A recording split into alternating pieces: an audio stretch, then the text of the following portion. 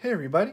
So today I have this very cool kit that I received as a gift from a local member of the Tampa Hacker Space. This kit is a solder it yourself menorah to help celebrate the Festival of Lights, Hanukkah.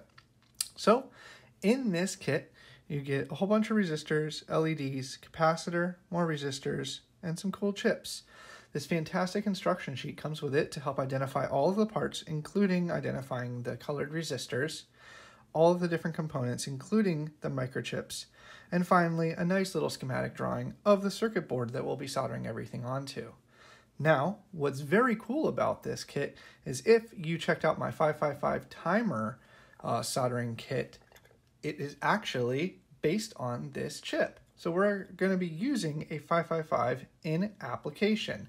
Now, enough of this. Be sure to watch that video. The link will be up here. This tiny chip right here is a 555 timer. And with this menorah kit, we'll be using it to help light up the individual lights for each day. Now, as far as hardware goes, I've got my standards here, my Kester solder on the spool, my Hakko 599B for cleaning off the tip of my TS100, but I have a new tool. This is the Hakko OmniVice. I'll be using this today to mount and hold the circuit board while attaching and soldering all of the devices. This kit looks simple enough with only a handful of components that we'll need to identify, place, and solder. So with that, we'll go ahead and kick it off and just get started. Let's go ahead and clean up our workspace, and we'll take some parts that we don't need really until the end and put them off to the side. For now, we can take our menorah kit. On the back is only just, additional pads. Now, I would like to make a shout out to Paul Henley for creating this kit and hosting a soldering class at the Tampa Hacker Space. As you can see here, all of the different manufacturing techniques are being used to help draw and paint this image. Silkscreen in white ink to highlight the location of the components, and a black solder mask to identify where each arm of the menorah is. Very cool design and very creative use of the different layers that you can put on a PCB. So, following this design, we'll use the indicators on the board in the white silkscreen, following the diagram on our sheet. We'll identify the parts, including the directional components like these LEDs. Those will be located on top with the flat side facing to my right.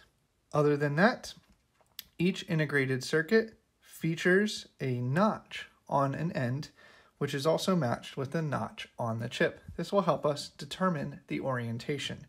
You can clearly see the notch on the left chip because the solder mask exposed the bare copper and the silkscreen could not print on top of it. Other than that, the 9-volt and its receptacle will attach to the back to help mount and keep it held up vertically as a base weight. So let's go in and knock out some of the big components. So this OmniVice is a fantastic tool here, and it's very simple to place a circuit board within the rubber grip and easily solder down the components. We can start with the dip sockets. This is going to allow us to place and remove the chips that fit into them. To place the sockets, I'll start by flipping the board over and slightly screwing it down. Now this is a weighted device. In fact, it's very heavy. And because of that, the board does not move when performing different soldering techniques or working on it.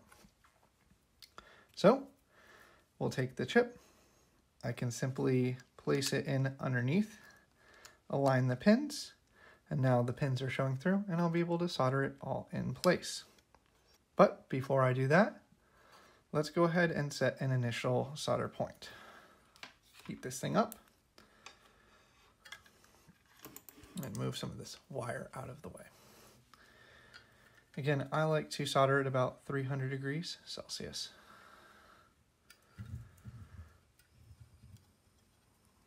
All right, so we'll prep one of these solder pads. just like that.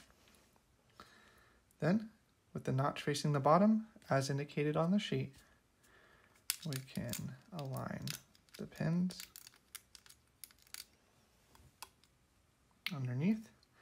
And once we have everything in place, we will simply melt the solder for the first pin. And that's it. It is now held, and we're ready to install the rest of the pins. I'll put a little bit of force underneath again, and we'll solder a pin on the other end. Now that we've leveled everything off, time lapse.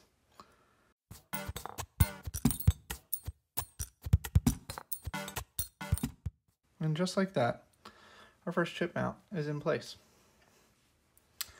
On to the second one.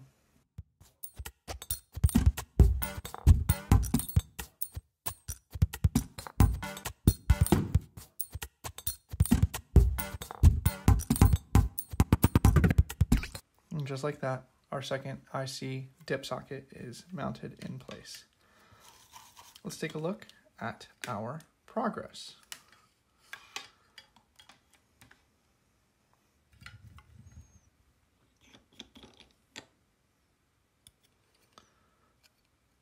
Looking really good. As we can see here, it matches, and the notch also matches as indicated. Perfect. Next, let's go ahead and knock out some of these lower components. To do that, we can take the button next. Now the button does have legs that have a little bit of a bend in them, and that allows it to simply press and hold tight. So we don't have to worry about that one and gravity.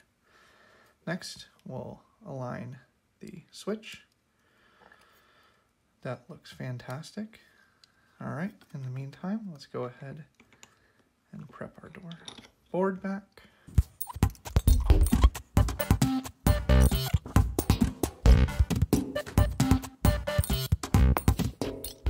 Because these holes have a larger thermal mass, we have to add a little bit more solder, and we have to take a little bit more time to make sure that they fill in and correctly adhere.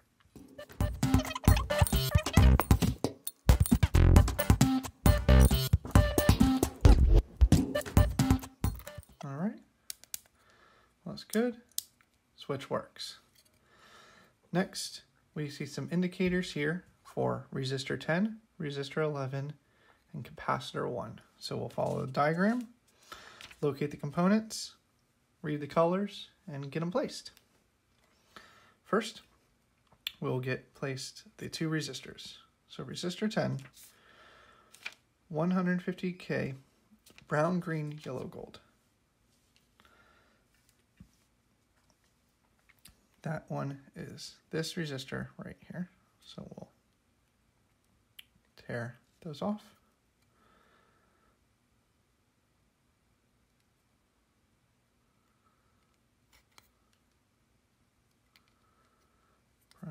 All right.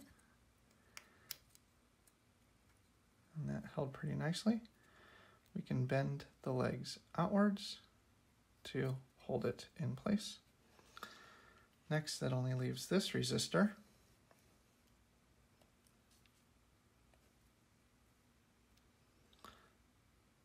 Bend the legs.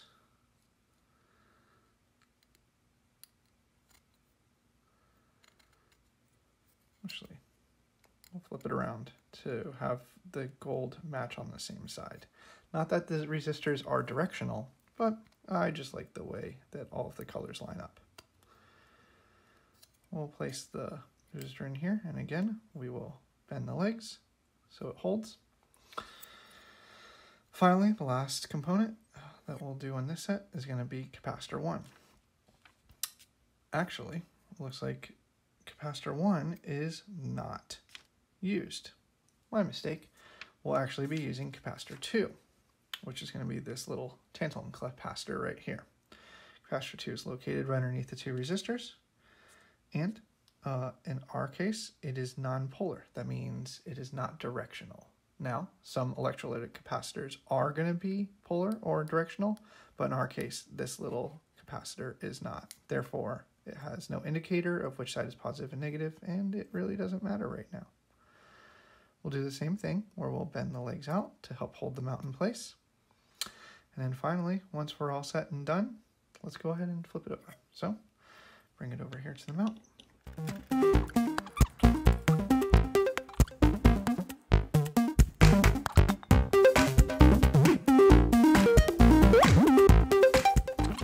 Perfect. Resistors look great. Capacitor looks great. And we can trim the legs.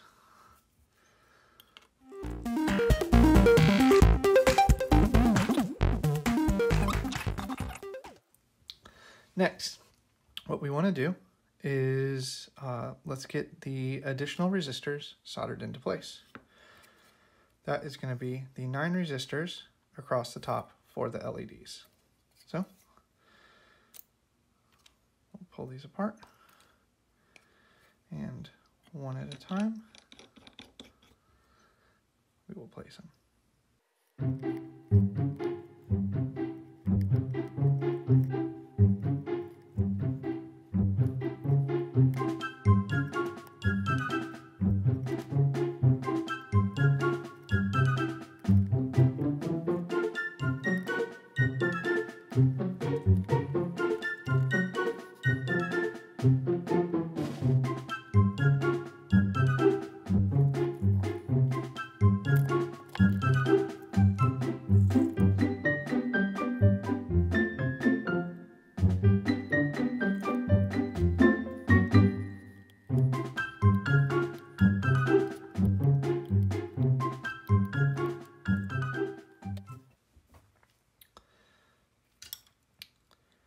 Next, we'll go ahead and get these 9 yellow LEDs soldered across the top.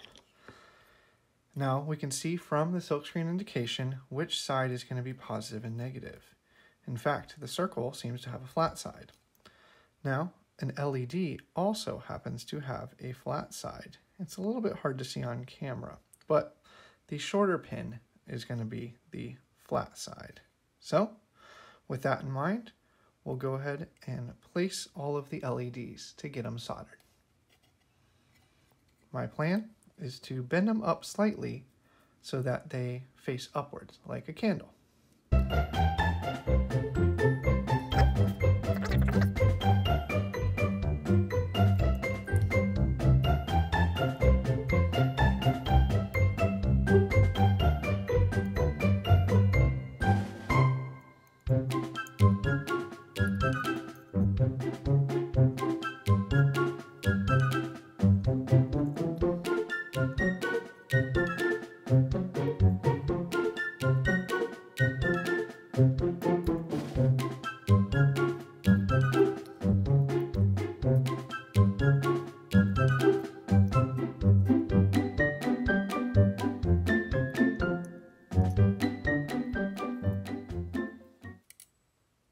All right, all the LEDs are now mounted in place. Let's go ahead and get them soldered. Back into the Omnivice, bring that down, and with a nice cleaned tip, we will take this from a different direction. I want to hold the LED in place so that it's flush, and we'll solder it. So I'll place just a little bit of solder on the pad and move the LED into the mounting position.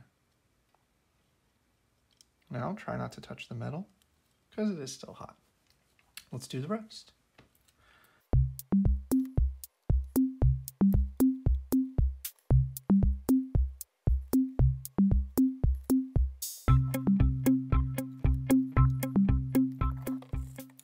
Perfect. While I have this warmed up, I'll go ahead and get the 9-volt mount also soldered in place. We can see here that positive is to the right, which is going to be the smaller of the two. That's also happens to be indicated on the side of the battery. So holding this up in here, we can see that it's going to be a large terminal. So I'll prepare one of the ports.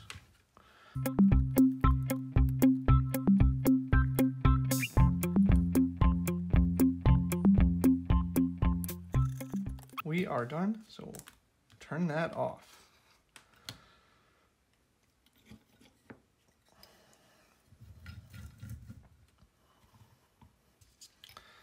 Okay, now to trim.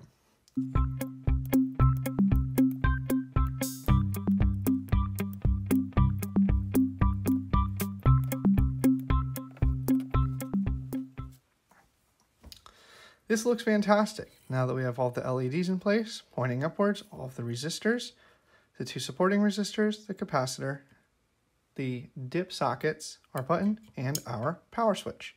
All that we need to do now is plug in our integrated circuits. So the first one is we'll highlight this chip. It's going to be our 8-pin.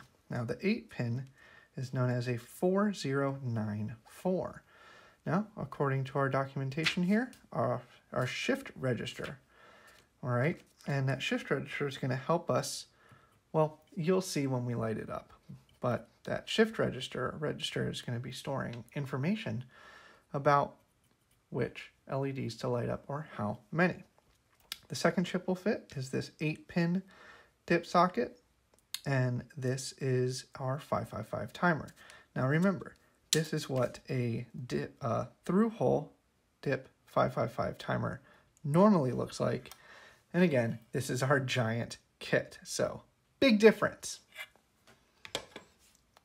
So let's get this 555 chip into the board, following the notch on our chip. Bend the pins in just a little bit so that they can grip and don't fall out the sides of our dip socket. Slides right into place. Same thing for this chip, our 4094. The notch is going to be right there at the top, matching the notch on the paper and the notch on the board. Bend the pins in just slightly. This is going to, again, help it with the insertion. And we will go ahead and install.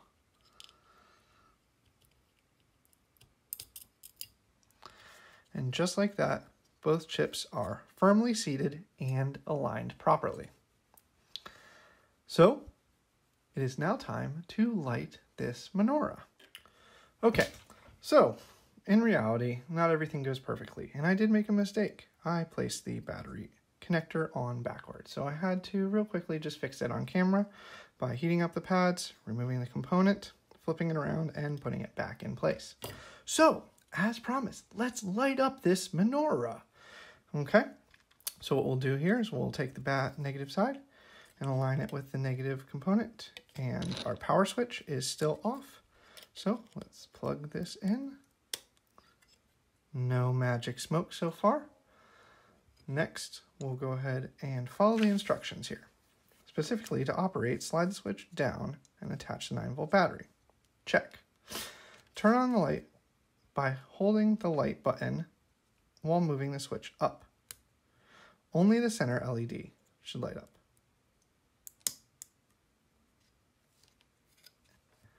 And just like that, it is lit. Let me go ahead and dim some of the light in here. All right, now we can see the LED. So we can see that the center one is indeed lit up. Now, next step is to get the rest of the LEDs going. Each press of the light button should light one additional candle. All right, let's give that a try. Here we go. 1, 2, 3, 4, 5, 6, 7, and 8 days. What happens when we push it? Oh, that's it. Now they're all set. I guess we can turn it off to reset it.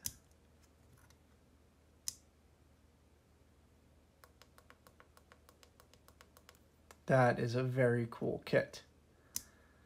So this video happened to be recorded on the 5th night of Hanukkah. So in this case, let's go ahead and light up the 5th night. 1, 2, 3, 4, 5. Now our menorah is so bright. This was a fantastically fun kit, and thank you so much to the individual who shared it with me, and thank you to the team over at the Tampa Hacker Space and Paul Henley for putting this together, making it available, and making it a lot of fun to assemble and learn about soldering in a great, fun, festive way. And with that, we're all done here. Thank you so much for watching. See you later. I put that on backwards. Oh, man.